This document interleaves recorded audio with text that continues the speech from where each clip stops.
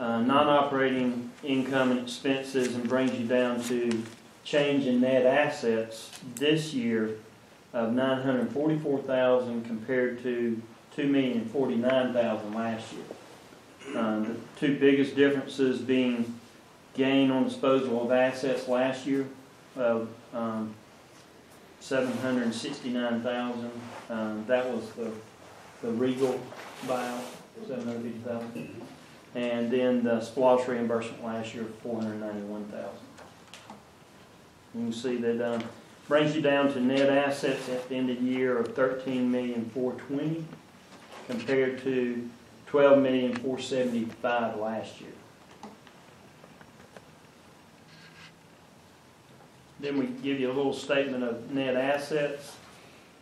You can see that the trend is you end the year with total assets of $26,689,000.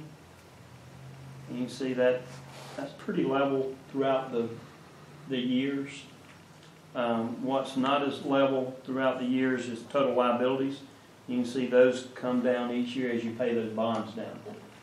So you end the year with $13,268,000, which brings you back down to that total net assets $13,420,000. You can see that number kind of jumps around from year to year, but that's where you ended up last year. Okay. Any questions? I note the top line of property taxes when you go back to 2010, and the number was $3,018,000, and we knew that it was going to take sort of a dive, and now I see it's coming back. Last year it was $2,917,000, and then that's 13, and then at 14 it was $2,980,000, and so we're headed back to where it was in 2010, right, which is good for us. That's a good sign.